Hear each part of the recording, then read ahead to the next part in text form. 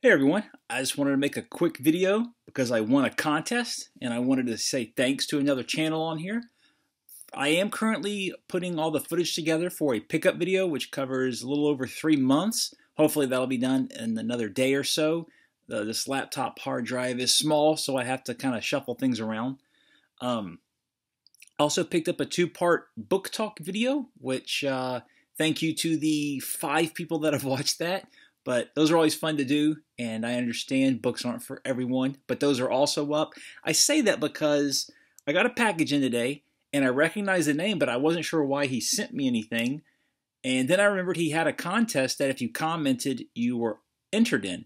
So I went and looked up recent videos and went back quite a bit. I did not see it. I had to look up in my subscriber, search his name, go to his channel. Then I saw he had a drawing, and I won. Not sure why that didn't pop up in my feed, but in any event, I won Bubblun's 500 subscribers giveaway. I think he was right at the cusp of it, and it got pushed over to 500. If you're not aware, first let me show you the goods. It is a Metal Gear Solid Peace Walker limited edition. I've never played this. If it's in one of the Metal Gear collections, I have had it in the past, just haven't got around to playing it.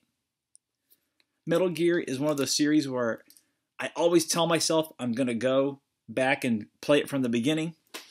Still intend on doing that. I have read good things about Peace Walker, though.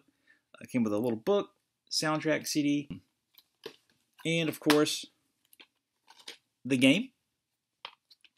What makes this especially sweet is that he's had 2 contests, and I've won both of them. If you need a reminder of my past glory, boom.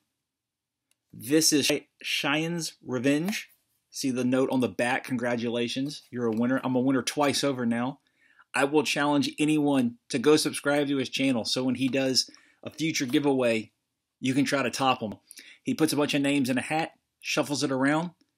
2 for 2, people. I'm unstoppable so far. So yeah, I would invite everyone to go subscribe to his channel. Not only is it a lot of fun, he has great pickups, talks a lot about PS1 titles. He got me back into collecting PS1 in a big way when I first subscribed to him, probably a few years now. Really nice guy. We'll get back to very fast in the comments, but also to see what other goodies he offers up in the future that will be mine. So yes, I will leave a link to his channel. Thanks again, Bubblun. Really appreciate it. I'm keeping this. I might frame it. I just might.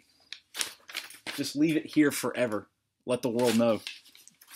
And I would also like to say a big thank you to Senkai from Accent on Games. He helped me with this.